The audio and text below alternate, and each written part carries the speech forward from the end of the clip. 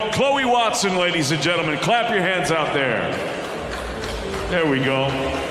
She's trained by a gentleman you might know, Mr. Ricky Hatton. Give him a nice round of applause, too.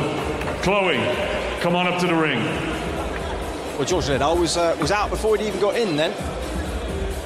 So we'll speak a little bit more about him on Saturday night on Before the Bell. Myself, Darren, and Fabio Wardley will be talking through his contest with Vojin Grgic from Zagreb in Croatia. There is Ricky Hatton, and there is Chloe Watson, 22 years of age, from Birkenhead, signed with Wasserman Boxing. And as you heard there from Here she is, ladies and gentlemen, 3-0, Chloe Watson.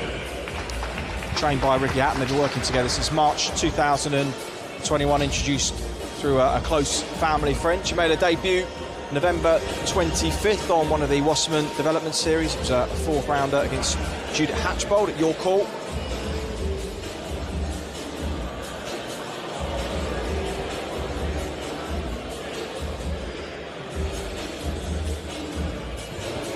The dreaded shoelaces. I don't imagine you knew how to tie yours till you were about 25. You still tie mine now. Until you married Beth, probably. Yeah. You're getting a lot better, though, I have to say. I'm getting there. Yeah, big fan of Chloe from what I've already seen. She's very confident, almost flashy. She's got a lovely jab. She moves really well, and as she settles down, she really starts to get her shots off really, really well. She moves her head. She's always thinking about the exit after, whether it's her feet or her head, like I say, and she'll be very hard to beat, I feel. It does help having someone like Ricky in your corner. He was quite good, you know.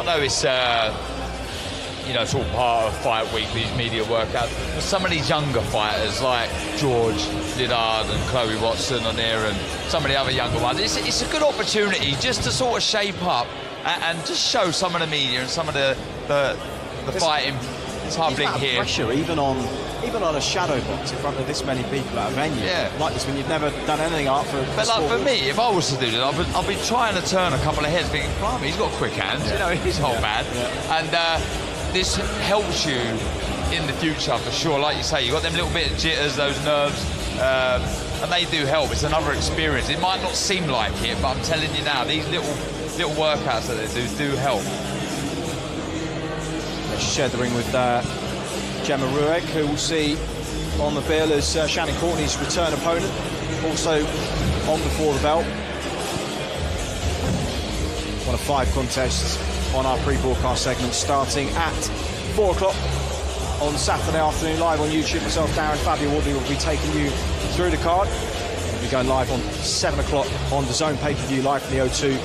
5 contests on the bill, kicking off with Lyndon Arthur, Cesar Reynoso, Ellie Scotney against the European champion Mary Romero, Felix Cash against the undefeated Conor Coyle, Galao Yafai against Gohan Garcia. That could be a brilliant fight, just to peak the atmosphere ahead of what will be absolute fever pitch. And Conor Benn and Chris Eubank make their ring walks. 30 years since their fathers last did battle, and there is Ricky Hatton.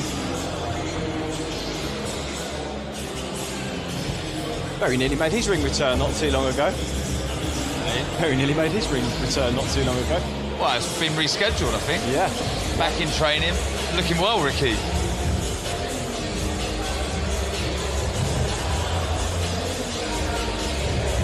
I don't think at any point, sorry Chris, would I want to take a left hook to the body from Ricky Hatton. Whether he was 60, 65, 70. I don't want, you'd never want to take a left hook to the body from Ricky Hatton. No. For those of you just joining us, welcome to the Outlet building, just next to Tottenham Court Road. Top of the show, we address the breaking news story this morning surrounding Conor Benn, and we will be, on his arrival, hearing from Eddie Hearn in the studio, putting some questions to him. So stick with us. No doubt there are those of you that want to hear from him, and there'll be... All right, ladies and gentlemen, one more time out there. Let's get your hands together. Chloe Watson out here, undefeated flyweight from Birkenhead. That should be in the ring on Saturday night. Chloe Watson, ladies and gentlemen.